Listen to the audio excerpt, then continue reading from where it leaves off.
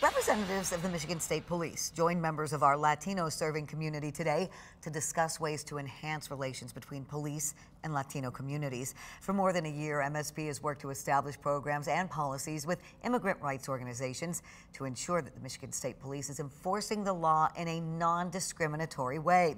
State police say they will not be detaining people during traffic stops to check their immigration status. MSP said they are also rolling out a new translator-interpreter program to help with those who do not speak English and to help troopers dealing with a language barrier.